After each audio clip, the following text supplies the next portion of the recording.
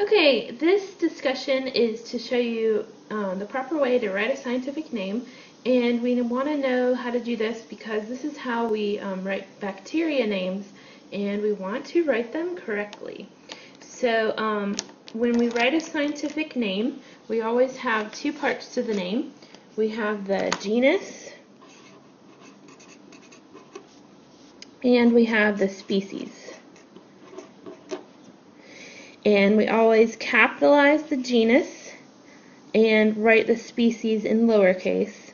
And then we either want to underline the name, or if we're typing, we can write it in italics. So for example,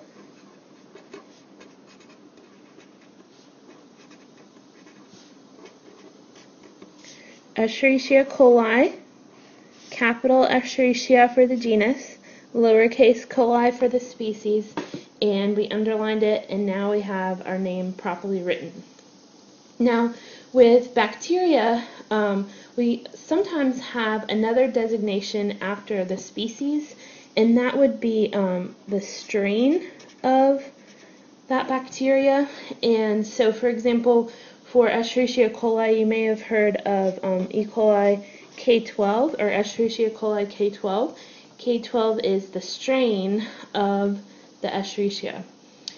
The other thing that we see a lot is once we've written out the name fully once, we can abbreviate it, and we abbreviate it by using the first letter of the genus with a period, and then the species that we write out. And we also want to italicize or underline that name as well. So Escherichia coli K12 is one strain. Another one you may have heard of is 0157H7.